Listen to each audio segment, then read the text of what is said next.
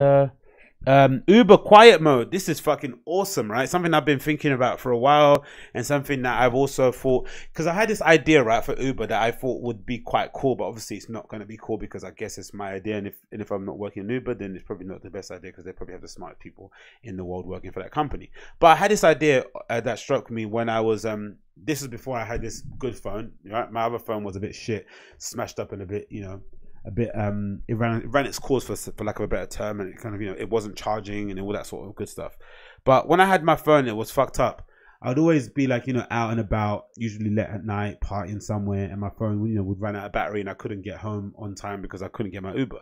And I was thinking to myself, it would be amazing if there was an option, if Uber had big kiosk, right, like a massive screen, like those kind of bus stop billboard sort of things. They're like a really flat, massive screen, and they're just on the side of the streets, and that's got an advert in it.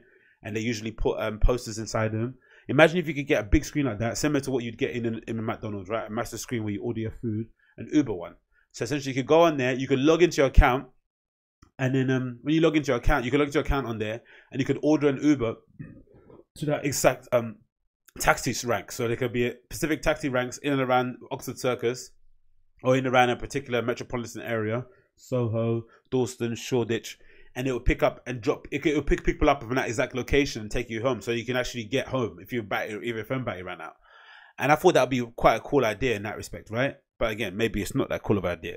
But then the other idea that I thought would be really cool, if there was an option that allowed you to flick a little button or a tick or a little switch on your little account once you request an Uber, that allowed it for the Uber driver not to speak to you. Because I think there was a time, I remember, I don't know when it was, maybe it was because of the Uber strike and stuff, and maybe the drivers won't get that many clients. I don't know what it was, but it seemed like every other Uber I went into, the driver that I was that's driving me to my destination was extremely chatty, right? To the point of like, there's the chatty where like they start off chatting to you and then they realize, okay, cool, this guy doesn't want to chat, and they shut the fuck up.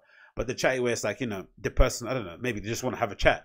So they're just going on and on and on about something without you giving them any encouragement. They're just talking. It's like, oh, the last thing you want to do is like get in, especially if you're going, I'm the kind of person where if I'm DJing somewhere, I don't play any music in my ears because I know I'm going to be listening to fucking music for, 4 hours, and when I'm DJing in a bar. And when I'm going to go meet friends up for some drinks or to go hang out, the last thing I want to do is talk to somebody in an Uber because I'm going to be talking for fucking, 4.5 hours when I'm out with my friends. So I just want silence. I just want to be on my phone, just looking out a window. I just want silence. I won't even put music on the guy's speakers. I'll just let him play whatever radio he's playing. Just chill. So I thought that'd be quite a good mode, but I didn't know whether it would be rude for the driver, if somebody I didn't want to like, whatever it may be. But I thought for Uber it would be really good because they could easily, if they wanted to, they could easily just charge extra for that mode, right? And say, look, if you want a quiet mode, it's going to be an extra charge on top, like £350, I don't know, whatever it may be. But I think a lot of people would kind of budget for it. And then now this news comes out that Uber is launching the quiet mode for Uber Black service. I think that's the service where you get the limos, right? Or the luxury cars. So I think they're testing it out on this level, and then probably going to iterate it out for most of the classes of cars you want to get, like Uber X and whatever it may be. So it says the following. This is an article from TechCrunch. Tired of chatty drivers, Uber is finally giving users its most requested feature, and in-app, I didn't know this is most requested, that's even awesome, an in-app way to ask for a minimal. And also I thought this would be the same thing like for, sometimes when you get into an Uber and people are super anxious about making sure the guy's got an auxiliary cable, he's got a charger, I don't know, whatever it may be. So that might be a cool way to do it, right? Where you go and request an Uber and you can check off some sections, like you do when you go and order a McDonald's or a burger or whatever. You can say, I don't want any pickles or whatever. You can maybe check off a box and say, I want an Uber that has a USB cable, an Uber that has, I don't know, an auxiliary thing.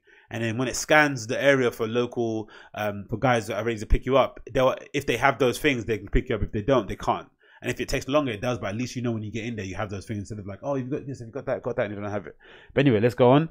An in-app way to ask for the minimal conversation during your ride. The quiet mode feature is free and will be available to everyone in the US tomorrow, but only on Uber Black and Uber Black SUV Premium users. Users can select quiet, preferred, happy to chat, or leave the setting on no preference. The desire for silence might convince more riders to pay for Uber's more expensive vehicle types so they can work, nap, or take a call, just relax. Okay, that's cool. That's a very good way to kind of get people to go into, because that's the most expensive option. It's got it here on the thing. Ride preference on screen. That's quite awesome. Quiet mode comes as part of a new slate of rider preferences features that users can set up before they hail an Uber Black or SUV, but not while waiting for the ride or while in the car. A bags option lets users signal that they have. Yes, it's awesome too. That's a fucking awesome, because I always forget. Especially when I'm going to the airport, I'll just order normal Uber, and then, you know, when you get to, by the time it comes, it's like maybe some small Toyota Prius, and maybe the boot isn't that big, and the guy's like, oh fucking hell. So you forget to order like an Uber XL, whatever it may be, so you can put, or especially if you've got loads of people with you, you know, there's certain things you just forget to do on the thing. But I think that's a really cool option there. And plus, I've been doing it quite often, going to the airport, because I live near Stansted Airport, and I usually get a coach in the morning, because I usually get that really god awful Ryanair flight at 6 a.m. in the morning. But nowadays, I prefer to get an Uber for 40 quid. It's, you know, it picks you up in front of your house. You get there in like, I don't know, half an hour. And it's a calm ride all the way through, right? The temperature control lets them request the car to be warm or cold, so drivers know whether to crank the air conditioning on. Uber Black drivers are now supposed to wait 15 minutes after arriving before cancelling on you, as it's standard with private car services. Though you'll start to be charged as they'll be compensated after 5 minutes. Plus, they technically can cancel whenever they want. Uber Black riders will get premium phone support like members of Uber Rewards highest diamond tier, and Uber is going to require nicer and newer cars for future drivers signing up for Uber Black, with centralized rules written at Uber HQ instead of local branches.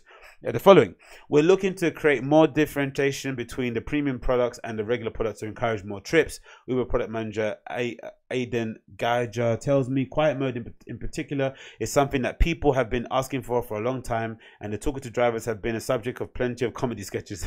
I think quiet mode is going to be a hit, perhaps because I requested that Uber build a quiet mode in my December product wishlist after suggesting it last July. The feedback I received from many email readers was that there was a worse things that had to be chatting to an Uber driver, and that's rude to dehumanizing them to remain silent. But that ignores the fact that women often feel uncomfortable when male drivers incessantly talk to them, and it can get scary when it turns into an unwanted flirtation, considering the driver is in control, which is very true. I think, yeah, guys usually don't really give a shit. I think we have loads of non-verbal cues that can kind of stop the conversation. But I guess the dynamic between a guy and a girl, especially if not that it's any excuse, but especially if the girl's attractive, must be a bit weird, right? When a dude that's like, you know, again, he's been taking 25 dudes, and then one attractive girl rocks up to his car, and she starts giggling or has a conversation back, that in his head that might be an indication that he should carry on flirting, when really she's just being friendly.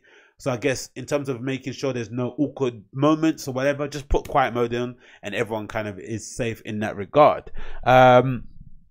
In many cases, riders may feel rude or frightened to reject conversation and ask out loud for quiet. That's why I hope Uber plans to expand to UberX as well as the international markets, though the company had nothing to share on that. But obviously they're going to do that. It's standard practice in startups, you know, start small in the area that you kind of unfamiliar with, and then kind of expand it as it kind of goes on, and also to drum a bit of interest as well.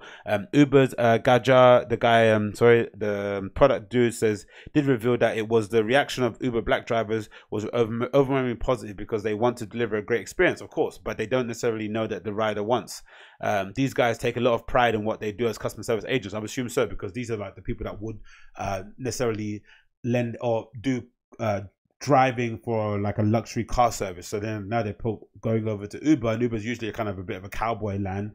So the way they differentiate themselves between those guys is by providing a really good service, but they don't know what good service is if they don't have those options. Because I'm assuming Addison Lee and other private car hire services have those kind of options listed, right? What kind of car you want, what kind of brand, even maybe the look of the dude and all that stuff is probably important. So Uber going this direction is probably a good way. And again, I just think it's going to broaden it up to everyone. I think most people would want to use that option just because they want quiet, especially the people that like working whilst they're in an Uber, or, you know, conducting phone calls and all that shit. Uber did extensive research on drivers' perception in the 3 months it took to develop the feature, but due to employment laws, it can't actually require that drivers abide by user requests for quiet, though they might get negative ratings if they ignore them. He insists it's not mandatory the driver is independent contractor. We're just communicating the rider's preference. The rider can have that information and do with it what they want. Given the premium riders often cost 2 times more the Uber X prices and over 3 times the Uber Pool prices, Uber could make a lot of money encouraging upgrades. That's crucial at a time when it's desperate to improve their margins and shrink its losses after a weak IPO last week saw its new share prices dip. With so many competing rideshare services around the world, Uber is wise to take its differential to customer service instead of just costly efforts to win more cars, lower prices, and sharpen algorithms. Which is interesting, right? Uber's turned into like, especially if you go abroad, Southeast Asia, and other countries in Europe. Uber's popular, but not as maybe popular as it maybe it is in the UK and maybe United States. United States, it kind of has a bit of a split market share with Lyft in certain places, but it seems like Uber is just used as a term to describe a ride sharing application, right? A platform. It's not necessarily just designated to Uber. When you go to other, especially when we went to Bali and shit, there was a service there that you use that was, they build it. Oh yeah, you want to use Uber, and this, I was told to download this app. Which wasn't Uber, of course. It was their whatever local thing they had to use. But it's interesting that that's become a thing now, right?